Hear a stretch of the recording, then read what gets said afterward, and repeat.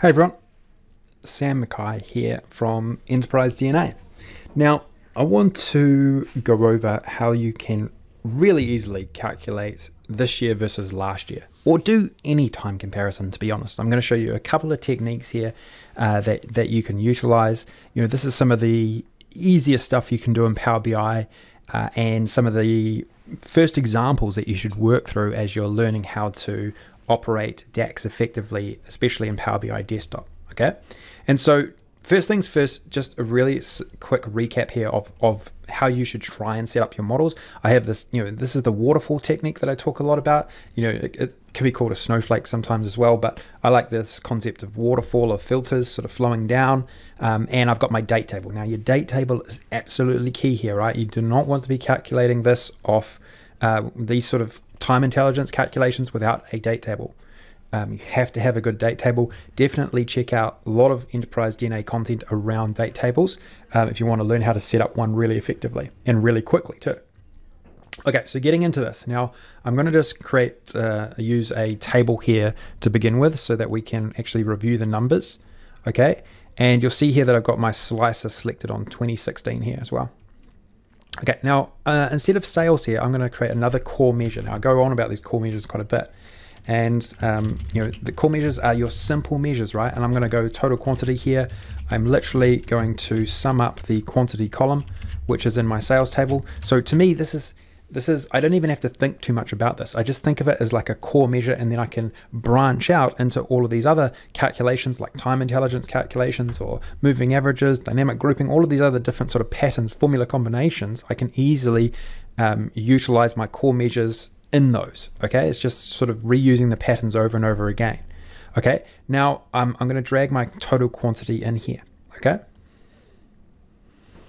now now that I've got this, I can then very quickly go and calculate my last year's quantity, right? Okay, so I can go, I'm going to call this one quantity, just LY for last year, and then this is where I can use a function called calculate. Now calculate is the most important function in the DAX formula language. It enables you to change the context of a calculation. Okay, so what I want to do is I still want to calculate that total quantity, but I want to do it in a previous time frame. Okay, in this first example, I'm going to show you this simple function called SAMEPERIODLASTYEAR. It does exactly what it says. It says it returns a set of dates in the current selection from the previous year. So basically, by putting this inside of calculate, I'm able to bring a quantity on one time frame into another time frame, and this particular function allows me to do it exactly 1 year difference. Okay, I'm going to show you in a second a better function I believe to use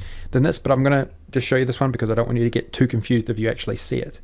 Okay, so quantity last year, I'm going to drag that in. So now basically I am comparing my quantity that I sold this year on the 1st of the 1st 2016 to what I sold last year 1st of the 1st 2015. So if I click on 2015 here, you'll see that this first number should be 115, and then I come through here, and now, like, why do you do this? It's because you can now run comparisons, right? You can actually work out, well, what was the difference this year versus last year? Okay, and from that I can do this. Okay, I can say quantity, very quickly, quantity diff year on year. Okay, and then all I need to do is this. Check this out: total quantity minus quantity last year. I can just reference my measures within measures. This is called measure branching. This is why I term measure branching, right? And now I can see that this calc, which is being dynamically generated but from these measures here, right? There's nothing hard coded, because when I click on 2017, I'm going to see the difference. There was nothing done in 2014. So in this particular case, it's only really with this particular data set. It's pretty generic old data set. I probably need to refresh a lot of these data sets actually.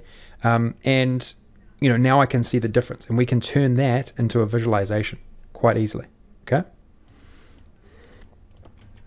And then I'm going to copy this and get rid of these. And now I can get the quantity difference on a daily basis. Okay, so maybe, and we might want to filter this down a little bit more. Maybe we want to create another slicer here that enables me to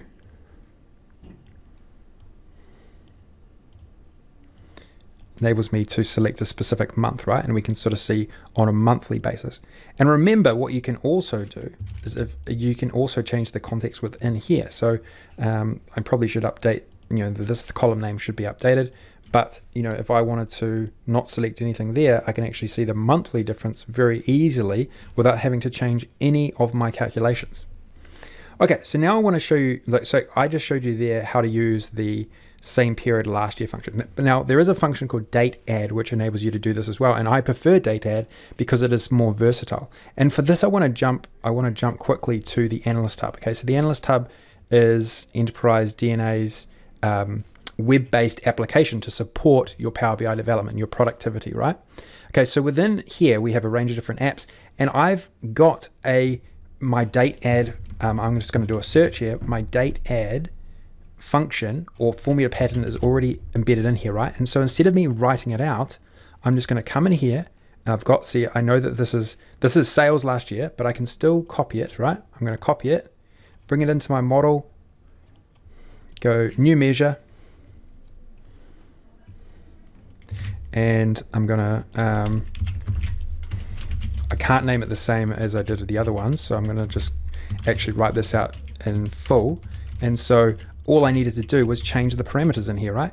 Instead of total sales, I'm gonna say total quantity. And then just like that, I have this new quantity last year calculation, which is basically gonna return exactly the same number. If we bring it in here, it's gonna return exactly the same number here. But DATEADD, the benefits of using DATEADD is the versatility, and there's other content about this on Enterprise DNA's platform, or through other ways we distribute content. I highly recommend reviewing all the variations that DATEADD allow you to create around time comparison. And there is literally no difference between this calculation here and the same period last year function. There's really no difference. It's just that DATEADD can be more versatile. And I just wanted to show you that example just to minimize any confusion there. But also just as a recommendation around using the AnalystHub effectively to bring in, or to be able to save all your patterns and bring them in. You saw how quickly I was able to do that. And then also just making sure that you are using the most efficient function that you can possibly use for each different scenario. Okay, that's all I wanted to cover. Just start using this technique. As I said right at the start, it's one of the first things that you should be exploring within Power BI from a calculation point of view, because you can very quickly do quite interesting analysis, especially with all the additional filters, etc. you can place on your data when you build an optimized data model in the background. Okay, good luck with this one. All the best. Hey everyone, thanks for tuning in to Enterprise DNA TV. If you enjoyed the content covered in this particular tutorial, please throw the video a like. It really helps us and we really appreciate it. Also, don't forget to subscribe to the Enterprise DNA TV channel. We have a huge amount of content coming out all the time from myself and a range of content creators, all dedicated to improving the way that you use Power BI and the Power Platform. Lastly, check out Enterprise DNA's website. Plenty of resources and further learning that you can access very easily. All the best. Take care.